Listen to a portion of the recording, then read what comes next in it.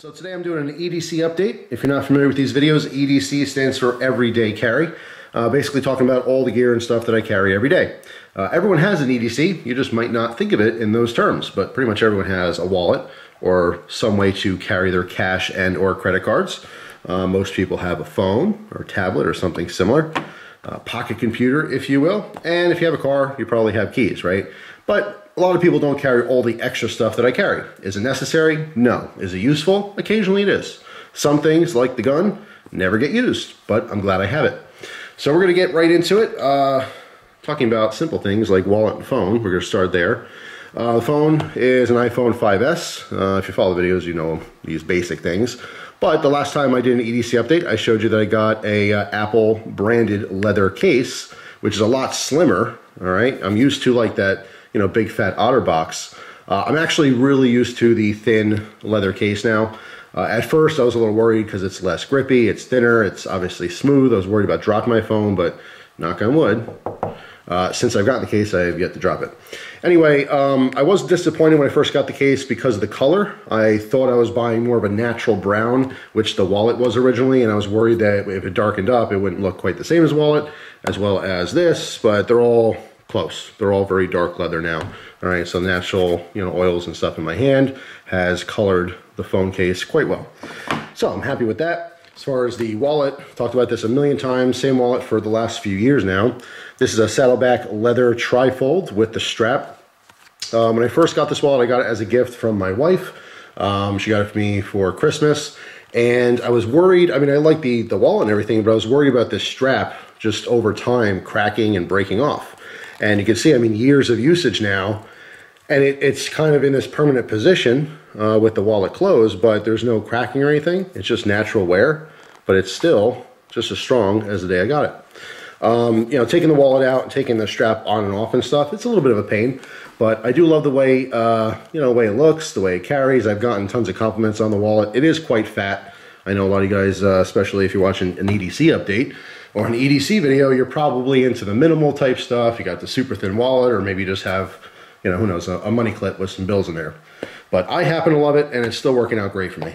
Continuing with the leather theme, still rocking every single day since I've got this thing, the pocket organizer, let's call it. This is a Hhitch and Timber, all right, the 2.0, I believe. And same thing, it's just colored up from, you know, naturally handling it, the oils in your hands, just darken that leather. It's super shiny, you know, polished from taking it in and out of the pocket. I actually use this all the time. It's just like knives or flashlights or whatever. Once you start carrying that particular type of gear, you find yourself using it more and more, and then you wonder, what did I do before? Because there's plenty of people out there that do not carry a lighter every day, or a flashlight, or a pen, yet somehow you get through society. You know what I mean? As far as the pen, I was just talking to a friend, and I was telling him that I use my pen way more than I thought I would. There is a pocket in the back, but I've yet to put anything in it.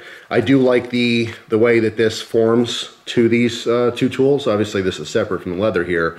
I can utilize the back pocket. It just would make the whole thing a lot thicker, so I have not. All right, and obviously it's molded to these tools perfectly. So quick recap on these tools. This is a Vector Summit. Okay, this has an on-off switch for the gas. So once you turn the gas on, then you can go ahead and spark the wheel on top. We have a single torch flame, and then you can just shut it off. I did get a lot of crap on how stupid this lighter is. Guess what? It's worked awesome. It holds fuel for a very long time. I've never had an issue with it accidentally turning on. All right, so I do quite like it. All right, and this part being so round and wide here, it kind of form fit. So there's pressure built up here, and it almost snaps in kind of like a Kydex sheath. As far as flashlight, still have the same ThruNite Ti 5T, titanium, single AAA light, works very well, very simple. And then the pen is a Fisher Space Pen, although I think the last time I talked about it, it was the stainless one with the, you know, different texturing on there, which I didn't like that much, and ended up getting this brass one, okay? And it's actually pretty interesting because I use this pen way more than I ever thought I would use a pen. Simple things, just like if you happen to use a credit card or debit card, you know, when you're signing for it, I always have my own pen. There's probably been maybe 2 or 3 occasions where I actually needed my own pen because one wasn't available. Most times there is a pen available, but I don't know, it feels a little snazzy breaking out your own. So anyway, these 3 tools are with me every single day. I love this setup so much, I am very much considering getting another Hhitch and timber, just a different setup, so I can carry maybe a second set, maybe slightly different tools, you know, once in a while. Maybe I want to swap them out or something. But I just absolutely love this. Like I said, the day that I got it, it has not left my pocket. Every day, everywhere, always have it. Next is a paracord bracelet. All right, got this from my buddy Corey. This is a cancer awareness ribbon, the bright green one here. Don't always rock a bracelet, but when I do, this is the one I go for.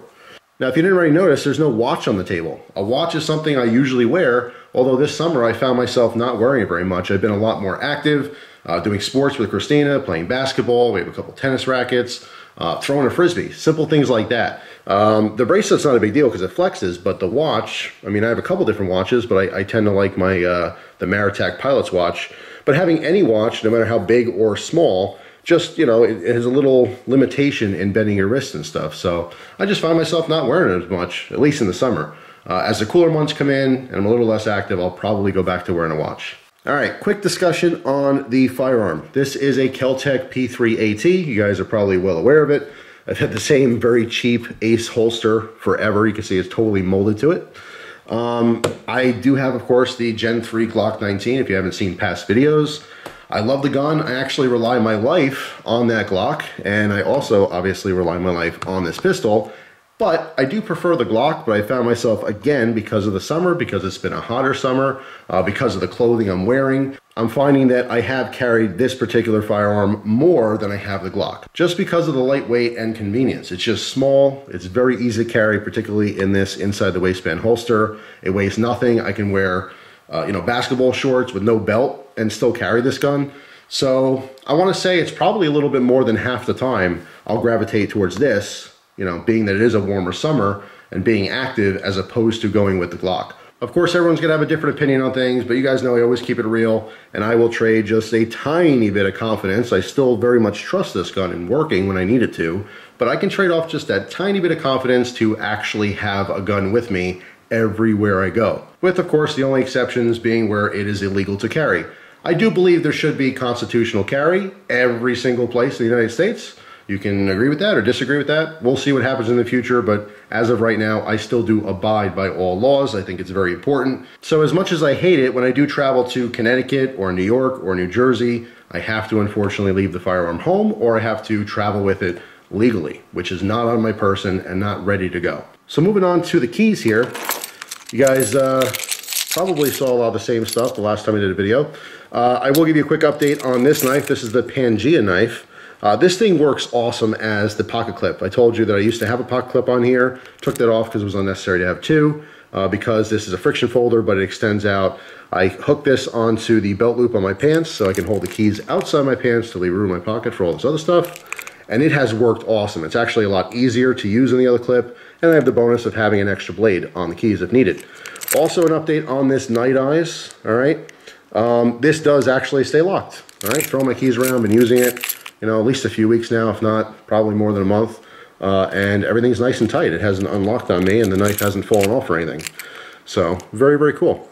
As far as the other stuff, I keep some Motrin in here, just in case I get a random headache. You can see a handcuff key in here. Be careful, depending on where you live, you may or may not be able to carry a handcuff key. This goes to a lockbox. It's in my car. Again, when I'm traveling with a firearm, I have to lock that up occasionally. Flashlight, I went back to a through night. You know, car keys, stuff like that. All right, let's talk about this because I know some of you guys are staring at it. This is the Thyrm Zippo case. So this is basically a waterproof, weatherproof case that houses a Zippo insert, or of course you can get an aftermarket butane insert that's Zippo shaped. So this pops open, all right, and we have a Zippo insert. Works just like a Zippo, only instead of the traditional metal case, it's this plastic case. You can see there is an O-ring, or at least a seal, a rubber seal that goes around here. All right, I can tell you from testing right away, as a spoiler, so if you don't want spoiler alerts, you might want to skip over this part, it does hold fuel longer than a regular Zippo, which should be no surprise since it does actually seal. All right, but I don't like it, and we'll go over those reasons, of course, when I do that video. But that's been my lighter option. I haven't carried it every single day, but I'd say maybe 2 or 3 days out of the week, I do just throw that in the pocket. So as far as knives, I've carried this just a handful of times since I got it, but I did throw it in there because I was carrying it today. This is the Tiffany's version of a SAC Classic, all right? So Tiffany's, obviously the jewelry store or company, Tiffany & Co.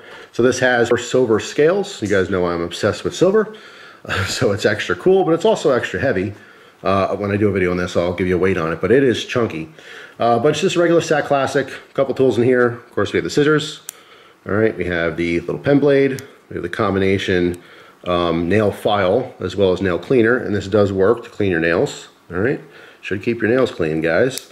And then, of course, there's the toothpick and the tweezers. The tweezers actually come in handy, but I will tell you right now, I've never used a toothpick as a toothpick. Reason being, I don't know where that thing's been. Could have been in 10 different mouths for all I know. But who knows, if you ever need a soft plastic little pick, it's in there. It's not hurting anything.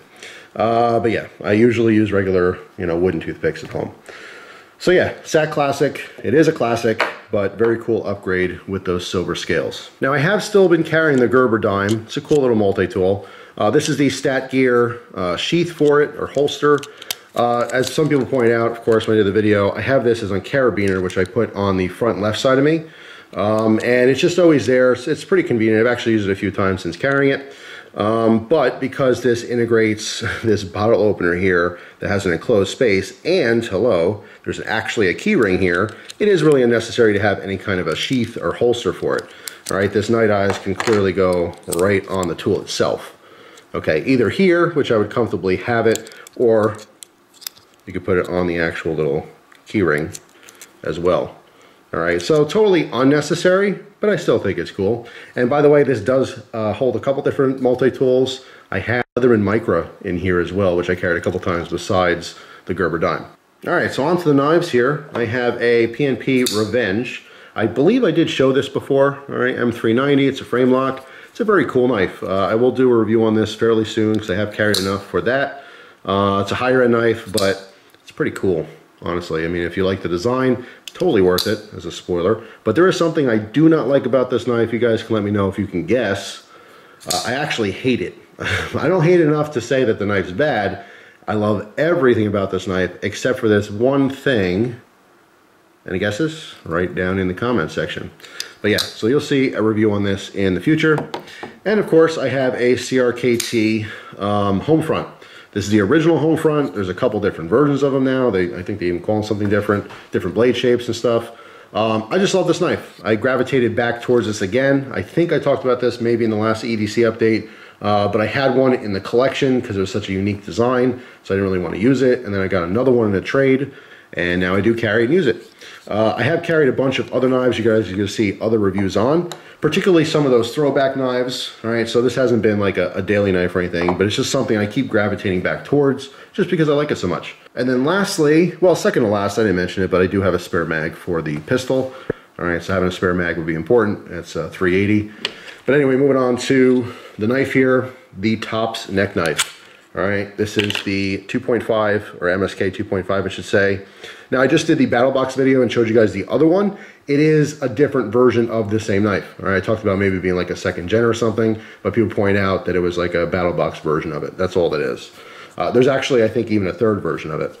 But yeah, very interesting knife. Not going to give too much away here because I will do a review on this for sure. So this is a knife I took camping. Had a really good time with it, and definitely got a lot of usage, doing some camp chores and stuff. So pretty interesting. Definitely have some thoughts on that, which you guys will see in the future. So that's pretty much it for this one, guys. Obviously, there are other knives and gear you haven't seen. It's been a while since I did my last update. It's got to be at least a month or so. Let me know if you want to see more of these EDC updates. I can do them more frequently. I don't think I'm going to do them weekly or anything, but maybe I can do them bi-weekly, get 2 or 3 done a month or something. If you're really interested in it, give me the feedback, because I haven't done these in a while. But yeah, I mean, things are constantly changing. Realistically, there's probably 15 different knives that I've used on and off all month. All right, and then previous to that, there was more knives. So I mean, if you want to see these more frequently so you can see the different gear, just let me know. But either way, hopefully you guys enjoy the video. Let me know down below if there's anything new in your EDC, whether you like it or not. I'd love to hear about it. Hope you guys have a wonderful day, and I'll see you tomorrow with a brand new video. Take care.